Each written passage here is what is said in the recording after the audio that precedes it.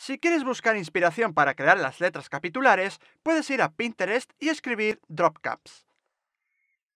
Además, puedes escribir también Vintage, Elizabeth, Victorian, Hand Lettered, Illustrator, lo que se te ocurra. Te saldrán muchos resultados. Yo he escrito drop caps para ver qué podemos encontrar. Verás que hay letras con florituras y en distintos estilos. Las hay con estilo old school, las hay más modernas, vectorizadas, un poco de todo. Con textura, en 3D. Puede ser muy divertido crear letras capitulares, y a mí me gusta hacerlo. Me sirve para practicar el lettering a mano o incluso la tipografía si te interesa ese campo. Te recomiendo ir a Pinterest y buscar allí la inspiración. Busca cosas que puedas recrear en Illustrator para así poder practicar. Verás qué rápido te llega la inspiración. A mí también me gusta sacar fotos.